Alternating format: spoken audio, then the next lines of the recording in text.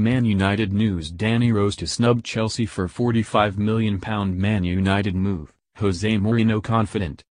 Rose, 27, has been heavily linked with a move away from Tottenham, with both Chelsea and Manchester United interested in securing his signature.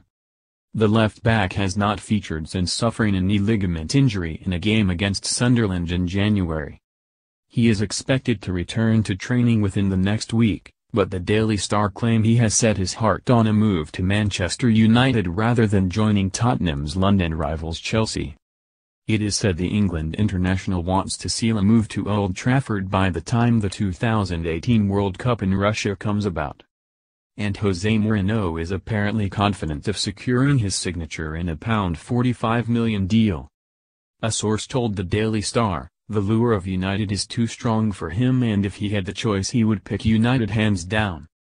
The Portuguese boss is keen to find a solid replacement for Luke Shaw at left-back and views Rose as the ideal man to fill the void. Rose signed a new deal with Spurs in September in 2016 worth around £75,000 a week, which has tied him down to the club until the summer of 2021. But the defender stunned Tottenham in August whilst recovering from his surgery, when he criticised Tottenham and insisted he would be open to offers from other teams because he wants bigger wages. He said, "Being injured has harmed me on and off the field in a lot of ways. When you're injured you get a lot of time to think, and I've had a lot of what-if moments. It's been hard to deal with.